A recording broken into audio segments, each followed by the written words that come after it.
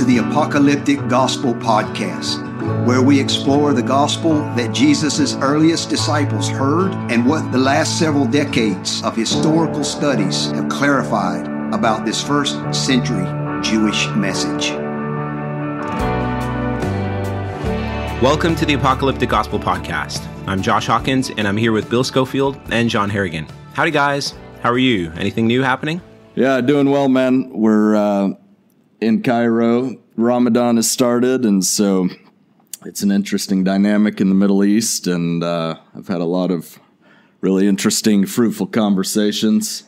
Our Muslims are kind of both on edge and more spiritually engaged during this season, so it's fun dynamics.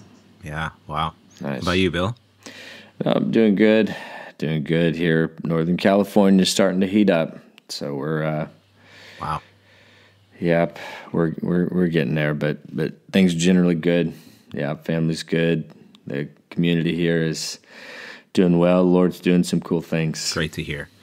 Wow, great to hear. Well, listeners, thanks again for joining us this week for another episode of our show. Here on Season 2, we really wanted to interview folks from various walks of life that have taken this apocalyptic gospel, this good news focused on the return of Jesus and the day of the Lord, and hear how it's affected their lives. And so our heart in doing this is really to encourage you, to provoke you, to stir you to pour out your life for this gospel, to boldly proclaim it, because really that is the only appropriate response to the message, right? And Amen. So with that said, on our show today, we're honored to have a very special guest, Dick Brogden, with us. Dick and his wife, Jennifer, are Assemblies of God world missionaries for 29 years, working in Mauritania, Kenya, Sudan, Egypt, and Saudi Arabia. And they're co-founders of the Live Dead movement, which is a partnership to plant churches among unreached people groups through teams. And the thing that I love about this, Dick, you said you can't wait for Jesus to come back and you're living and longing for the day of the Lord. Well, Dick, welcome to the show.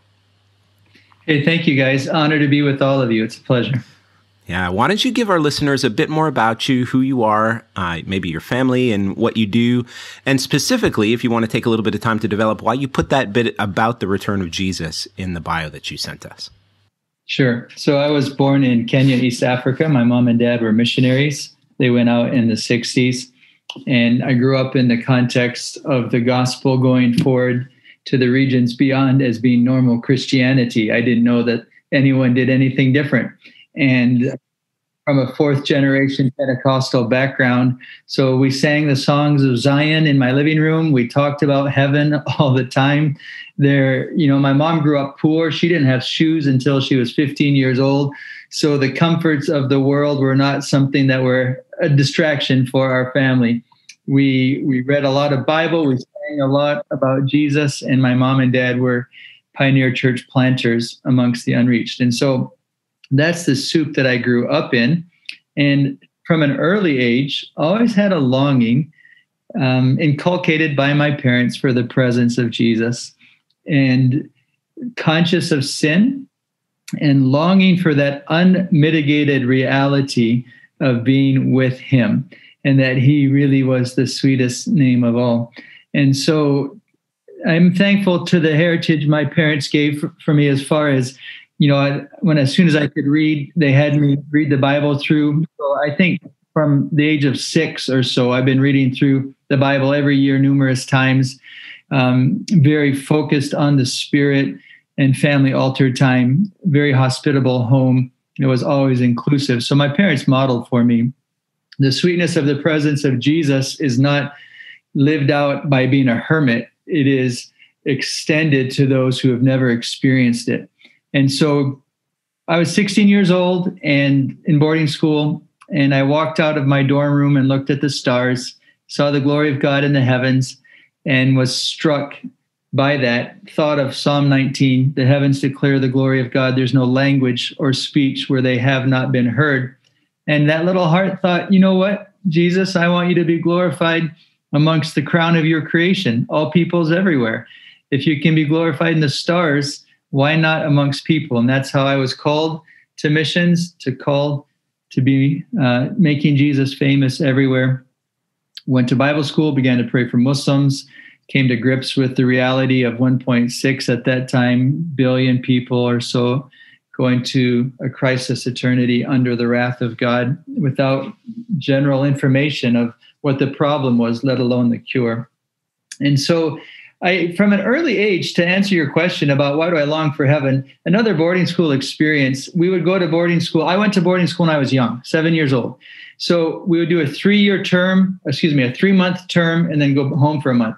At the end of that 3 months, I can remember sitting on the stone steps of my British boarding school, my eye on the corner of the road, waiting for my dad's white 504 Peugeot with a roof rack to come around the corner, just longing for the appearing of my father to take me home.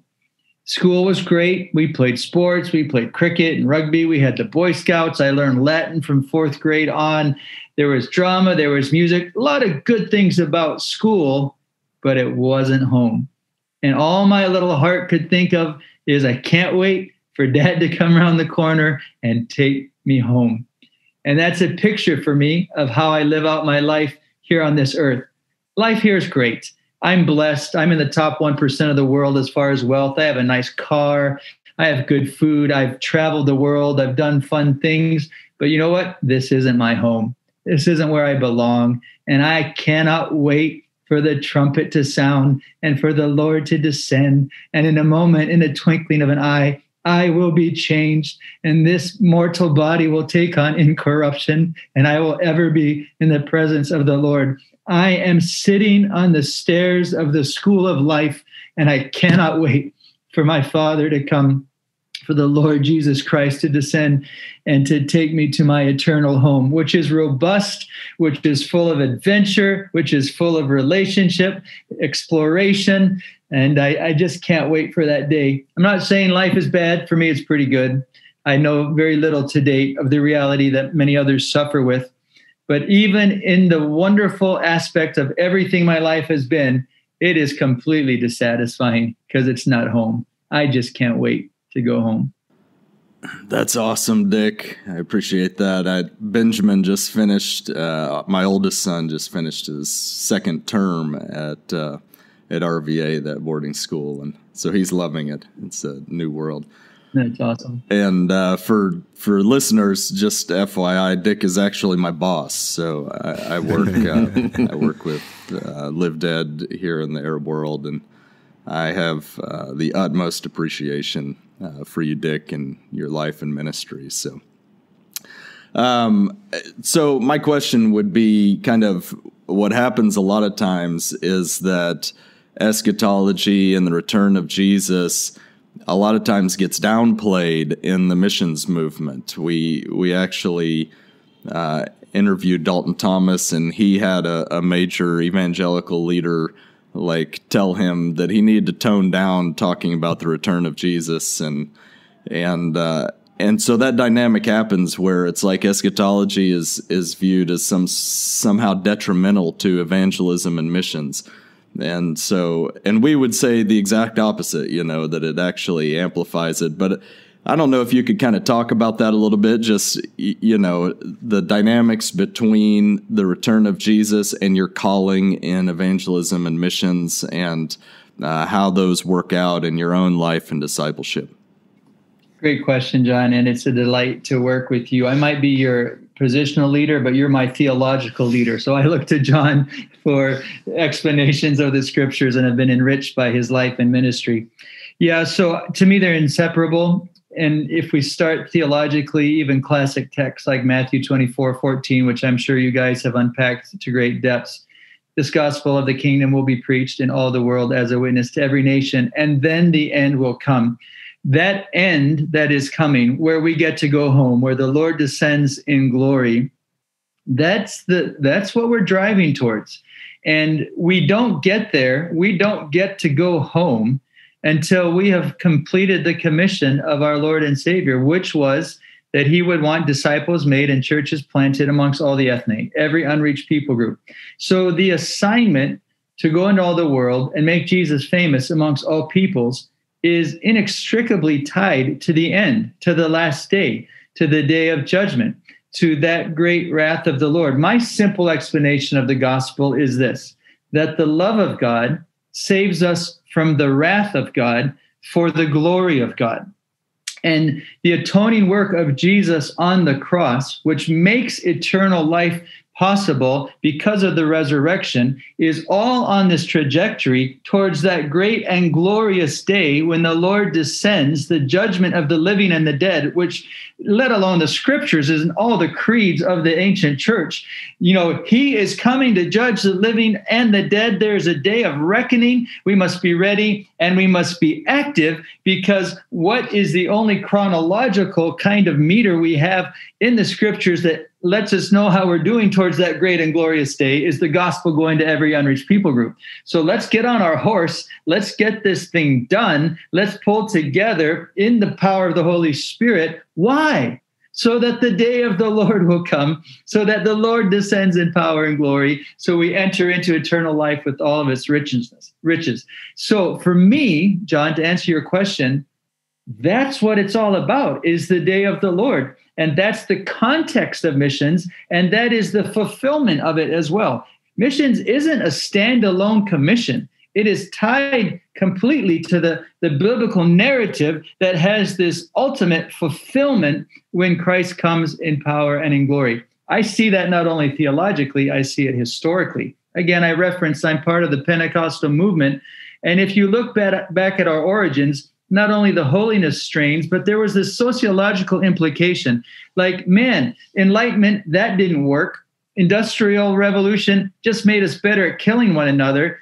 We're just getting more educated and being wicked. This isn't working. The only solution is the day of the Lord. The only solution is when Jesus comes back. And yet here we are, backside of the tracks, not favored by society, not necessarily the most educated. How on earth do we see the king come back when the scripture says that it's connected to the gospel going everywhere? The only possible way we do that is if we're empowered by the Spirit. We need the power of the Holy Spirit. Why? To preach the gospel to the unreached peoples. Why? So the king comes back. Why? We get to go home. It's all connected to me. I don't see any possible way to split out the gospel from eschatology. Amen. Yeah. Amen. That's good, Dick. Very encouraging. Given your experience there, tell me, one of the things that pops into my mind, I'd love to hear if you have a few examples that come to mind of how you've seen this, I don't know how to call it, an emphasis on the day of the Lord related to the gospel, or how you've seen the message of the gospel in terms, or as it relates to the day of the Lord or the resurrection. How have you seen that bear fruit in the lives of disciples when eternal life is constantly in view in the message, whether it's to Muslims or to other disciples on Live Dead teams that you work with? Well, there's a great book. I'm not sure if you've ever heard of it. It's called Suffering Before Glory, at least part of the conference. There's a recommendation for you if you'd like to dig into what I'm about to say a little bit more. I said my own personal experience has not involved a lot of suffering. That is not true for everybody I work with on a daily basis. Living here in Saudi Arabia, everyone that's part of our house church now and that has come to the Lord has gone through a crucible, and they continue to do so. It's very, very difficult for them. Now, the Lord, in his mercy, has not, by his Spirit, left them unprepared. So one of the gentlemen, I'll call him Samuel, that's a part of our church, in his process of coming to the Lord gave him a vision and a dream. And he related to me. He said, I know how I'm going to die. The Lord showed me. The Lord gave me a vision of this Arab man who snuck up behind me and slit my throat. And wow. I know I have a vivid picture of it. The Lord showed me how to die. And he said, and I can't tell you how excited I am, because the back part of that vision was a revelation of heaven and the presence of the Lord. And I can't wait to get there. And so he's unpacking this vision wow. for me. And he's saying, I just can't believe how blessed I am that when I am ill for the gospel, wow. I have eternal life. And all my problems on this earth, he's been rejected by his family. He's been kicked out of employment. He can't find a wife. He just lives as a outcast in his own society at all kinds of levels, gone through all kinds of trauma. He's like, what idiot would want to stay down here in this mess? I get to go home. I get to go in the presence of the Lord. And he said, if I saw the person in my dream that was going to split my throat, I would run up to them and hug them, because I say, you are doing me a favor. You're sending me on to my eternal life. No sin, no death, no suffering, no pain, no night. I want to thank you for sending me home. All right, that's not the reality of most Americans, right? We don't have dreams of the guy that's going to slit our throat. And we don't think I go up and hug him because he's going to take me by that act into the presence of the Lord forever with all the robustness of eternal life. So these realities, facing rejection. Yesterday, another friend, court case, he has received 400 lashes. His back is all messed up. He's been in prison multiple times because he has stood for Jesus. Yeah, try telling that guy the health and wealth gospel. Right. Try telling him that he'll never have any problems in his life. And he's going back to prison most likely and facing all kinds of, he's got injuries. He limps around because of how he was maltreated when he was under duress. But these guys, what they live in is the range. The simplest is completely being ostracized, rejected, yelled at. And the worst, of course, is suffering, prison, and death. And yet, within that, there is great joy. And yesterday, there's a believer here. He started to share his faith with a brother, a literal brother. And the brother began to kind of castigate him, say, how can you pray to Jesus? And in the moment, he turned to his brother and said, dude, you pray to a black stone. Why are you worried about me praying to Jesus? And his brother was like, shoot, you're right. I never thought about that. And so now his brother's on this other trajectory, which is kind of neat that the Lord is using him. Also yesterday, another testimony. A radical Muslim had a dream. You know, in Ramadan, John referred to this, people get more edgy, but also they're more religiously involved. They pray more. And sometimes in that seeking, the Lord in his mercy reveals himself to them in a variety of ways. So yesterday, guy has a dream. It's a picture of Jesus on the cross, suffering. And it's a radical Muslim who had this dream. And Jesus says to him, I am the way, the truth, and the life. Then the vision rotates and he turns on the cross and he sees the back of Jesus. And on the back of Jesus is a telephone number. And then he wakes up. He's like, well, that's weird. He calls the telephone number. It is the number of a believer, a follower of Jesus. The believer says, what dream did you have? And he just begins to unpack the gospel to him, explains it clearly. And this radical Muslim can't believe what he's hearing. He's like, no, it can't be. That's impossible. No, and hangs up on the believer because he was just so shocked at the gospel narrative. But you know what? The gospel's in his head now. The gospel's in his heart. And the Holy Spirit will come back and walk with this very radical Muslim. And we hope and pray, walk him right into the kingdom of God. So incredible. I don't know if I'm straying from the question a little bit, but essentially here in context, suffering precedes glory. They have that hope and expectation of the kingdom of God realized when Jesus comes, when the king comes back. They don't have any illusions that education or government protection or social programs or any of these other things will do any good for them. You know, it's a very wealthy country. That's not the answer either. They don't have any hope from solutions in this life. All of their expectation, all of their vision is on that day when the king comes back in glory. And because of that day, they can endure all kinds of hell here on earth. Their life on earth is not good. It's a suffering life, but they know glory is on the other side. And so for the joy set before them, they endure their cross, pressing on to that day of the Lord, which is it terrible? Is it great? Is it a day of judgment? Yes, for those who scorn the name of the Lord and will not bow and will not confess. But for my guys, it's the most awesome reality that you could ever imagine. Amen. That's just awesome. Man, that's encouraging, Dick. You know what? I think it's going to be very encouraging for our listeners because, as you know, a lot of the context, like in contrast to your context there, where Jesus' words in Matthew 16, deny yourself, take up your cross, and follow Jesus, those are redundant statements in a context like yours, right? Whereas here, they're very much take up your cross and follow Jesus are still very distinct statements, as you well know.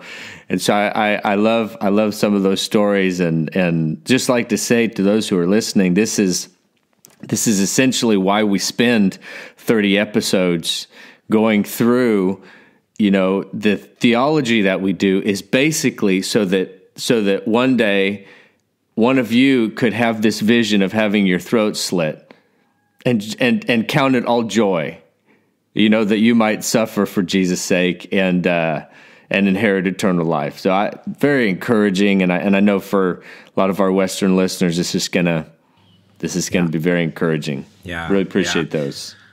Well, and I guess my question, Dick, would be in light of some of these things that, at least for us as Westerners, that would be really encouraging and even radical stories of these types of things that we don't see every day here in America. I interact with college students all the time that go, yeah, I'm just praying that I do well on my test and that I get the job that I want and that I can find the right wife that I want and that I can have the white picket fence. And in light of that, I face challenges every day with students to encourage them to see the bigger picture, that their lives are a part of a bigger story, that the return of Jesus is their hope and is their focus. And, these things seem more native to disciples who don't have the typical nice Western context where everything's comfortable. So I can imagine that you do face challenges being there in the Middle East and throughout the years.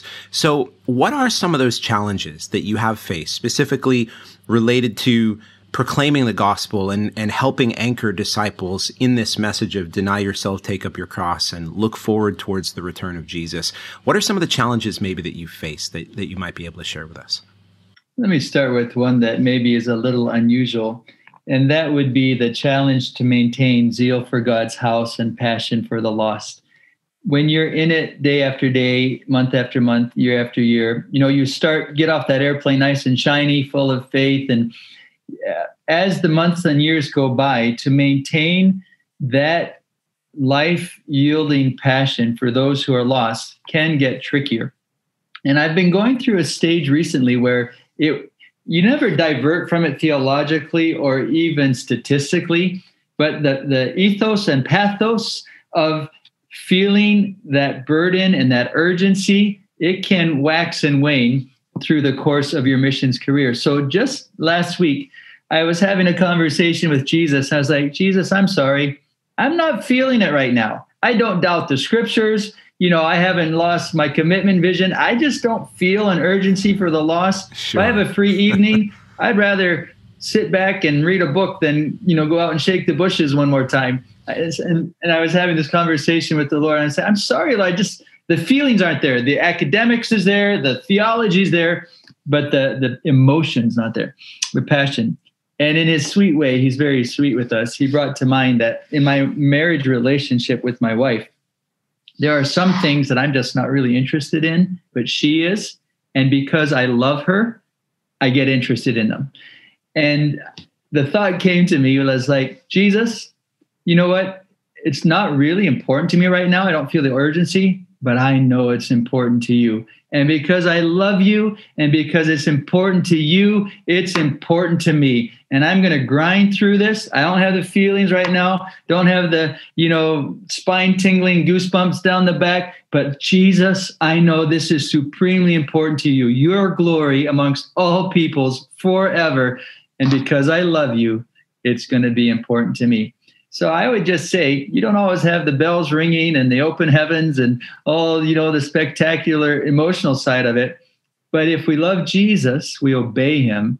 And if we love him, what's important to him is important to us, whether or not I'm feeling it in the moment. And so I would say that's one challenge for workers cross-culturally in difficult contexts. It's tough sledding, And so sometimes just at the emotional level, which is harder to restore, I bounce back, John, I don't know about you, but I bounce back quicker spiritually and physically than I do emotionally. And when I'm Yeah, for emotionally depleted, that's a long recovery process. Yes. And in those moments, I just say, Lord, it's important to me because it's important to you. So I'm going to keep grinding. Yeah. That's the old William Carey quote when he was asked the secret of his success. I can plod. So I think sometimes you just grind it out. My one friend says we're rock biters. We bite rocks until the rocks break. And it's a long, slow process. The other thing I would say is that now 29 years, I've seen a lot of people come and go.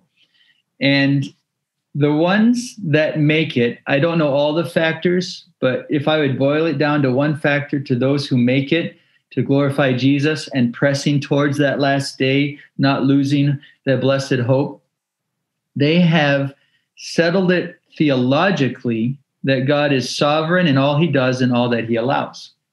And I say settle it theologically because if you only settle it experientially, which is the American problem, God is good because I'm healthy. God is good because I have a job. God is good because my students or my kids are well educated. God is good because he delivered me. That's experiential understanding of the goodness of God, which has a truth component. But what if that doesn't happen? All right. What if God doesn't deliver you? What if you're James, not Peter? What if you're sick and you die like Elisha did of a disease? His bones raise people from the dead. He dies from a disease. What if you're that character in the story, And so those that theologically have said, God, I believe you're good, sovereign in all that you do and all that you allow, they're unshakable. They can get raped. They can get thrown in prison. They can lose their visas. Their children can die. Multiple children can die. They can maybe not see physical fruit. Everybody can reject them, misunderstand them, but they're a rock because they've theologically determined God is sovereignly good in all that he does and all that he allows. So I would say a challenge then is if you don't have that theological conviction greater than an experiential understanding, you don't make it very long. Because I guarantee you, over here, things will go south. There'll be every range of frustration and disappointment from within and without. And so that bedrock of God's sovereign goodness is really foundational. And I would just challenge those or encourage those who are praying for those in the field or moving towards that. Settle it theologically, stand on the promises, let that be your reality, and linking it back. Your emotions will come and go, your passion will ebb and flow. But it's not about you. It's about God, his sovereign power, his destiny, the written trajectory of scriptures, the faithfulness and power of the Holy Spirit. It's not about me. It's not about what I feel. It's not about what I experience. That's not what's consequential. It's about him. Yeah, that's awesome, Dick. It's true. Life in the Middle East is kind of life on adrenaline, and it's pretty relentless. And so there has to be faith that precedes all else, and commitment to what you've given yourself to press through, because otherwise it's just there's a lot of stuff going on. It can be pretty discouraging. But anyway, so kind of along those lines, to close up, you want to give us kind of 2 or 3 ways, and anybody who knows you knows that this is probably going to go along the lines of abiding, but 2, 3 ways that you would challenge and encourage our listeners to stay the course in the gospel and the cross under the return of Jesus. Yeah, absolutely. You're right, John. It will start there. We build our lives on that promise in John 15 that apart from him, we can do nothing. And the Greek, it's a double negative. You can't do nothing. But if we abide in him, we'll bear fruit. That's my promise. And so that concept of extended time in the presence of Jesus and the faith that he does the greater work and we have the lesser work, that he sings the melody and we kind of off tune chime in with our harmony, that has sustained me and will sustain us. So it starts there. Extended time in the presence of Jesus, in the word and in prayer. And I don't just mean the status of abiding, I also mean the dynamic walking with Jesus all day long. And that's the trickier part of abiding. We're kind of like the Galatians. We start our day in the spirit and we end up in the flesh. And the more Zoom meetings we have and the more conversations we have, we end up migrating back to the flesh. So that is part of the crucified life, that you're not just victorious in your morning abiding time, but what about all the rest of the day? And that whole take up your cross bit, John, I kind of resent some of our modern songs, that you would bear my cross. Well, you know what? Jesus, he didn't bear my cross. He bore his. I understand what he's trying to say, but I have to die daily. I really do. And I have to do that in the little things. And it has to be in my marriage. It has to be in my parenting. It has to be in my collegiate involvement. It really has to be setting aside what I want to do at any given moment for the Lord. So the death to self experience is really not mystical, and it's not dramatic. It's really practical, and it's really insistent, and it's really unceasing. And I think that's where most of us falter, especially if you're a guy and you like adventure and you want to be the hero. You're like, yeah. I was in the mosque in Medina, by the way, last week. It was really creepy. I prayed in tongues the whole time and then got out of there. But, we're driven to that. Let's go prayer drive Mecca. Let's go where we're not allowed to go. Let's go down, in flames. Well, I don't really think that's the bulk of it. Yeah. The bulk of it is, did I lay down my will for others today? Yeah. Did I walk in humility? Did I walk prayerfully? That email that I sent, did I do that in my own strength, or did I look to Jesus to help me with that little minor decision? So I would say, yes, that mystical communion at one level, but I would also say then that practical death to self, that abandon to your will on a consistent, non-glamorous, not getting any attention, can't write a newsletter about it in details. Yeah. What really makes us sweet, even before others, and I think what gives us anointing and unction when we are gospelizing, is if the hidden life that nobody can see and can't be reported on is genuine and dependent and Christocentric. Then if our pneumatology is Christocentric, when we are opening our mouths to proclaim, then the power of the Spirit elevates the Christ in us, and we're not really seen or noticed. So I think there's probably too much hubris left in me and in our general missionary force. We want to get credit. If I could end with one story, back in Sudan days, call in the middle of the night, a 20-year-old woman died. Went and picked her up at the hospital. Her mom was crying, put her on this sisal bed. The mourners came out of the night. I felt the Lord tell me to lay hands on her, pray for her, that she'd be raised from the dead. I went over, I laid my hands on her. I said, in Jesus' name, rise. And her body sat up. And I was like, what? But, it was just a fat lady had got off that sisal bed. So the bed shifted and the body jerked up and then fell back dead. She hadn't been changed, but I was embarrassed. So I left the place. I'm driving home in the middle of the night. I'm like, Jesus, I went out on a limb for you. I prayed this woman be raised from the dead. And now you look bad and I'm embarrassed. I don't get it. I trusted you and you didn't come through. And the sweet Holy Spirit just said to me, in my heart, if she would have been raised from the dead, what would you have done? And I had to admit to myself and the Lord, I would have boogied on home and written an email and told this story of how the Lord, quote unquote, raised someone from the dead, but making very sure the readers knew that I had a part in it, that I was the agent that the Lord used to bring this woman back from the dead. And then the Holy Spirit's conviction was simply this: until I can trust you with my glory, I can't trust you with my power. And I was so sad that I wasn't a trustworthy ambassador, that maybe miracles and dramatic things for the Lord's glory were not released because of my hubris and my pride and my desire to get the byline. Sure, Jesus can have the headline. I want the byline. And that's got to get crucified out of us. And the daily life is what crucifies that out of us. The daily surrender that nobody can see gets us to a place where the Lord can use us as his vessel for all of his glory. And that's tougher. Yeah. That's a harder walk. Wow.